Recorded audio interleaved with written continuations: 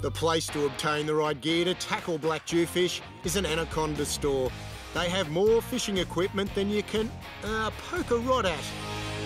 Well, so many quality Shimano rods to choose from, but I've picked my weapon for a big black jewfish. And this is it right here. A taipan graphite rod, a nice fiberglass integrated tip. And this is a 10 to 20 kilos, so it'll land you that big black jewfish, which is such a powerful fish. It'll be my one. Black jew are a strong fish and fight hard, so good tough gear is essential. Patience is also a virtue, because it can be quite a lengthy tussle. And it's not only selecting the right rod that's important. You've got to get a really good quality reel. Now, I'm going to go for the Saragossa. The drag systems are fabulous. This 5000, for instance, is going to hold enough line, 30 or 50 pound braid, to really handle one of those big black jewfish.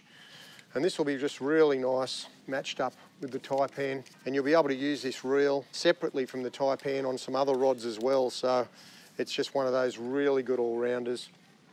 Perfect rod and reel combo to target a big black jewie. Let's go and get some line. Solid braid. I'm going to get some 50 pound Karakai braid there. 300 metres, that'll be perfect for the job. Okay, we need some fluorocarbon trace. This Oshia leader, almost invisible underwater. All right, we'll get some hooks as well while we're here. These mustard 7/0 octopus. I reckon they'll be perfect.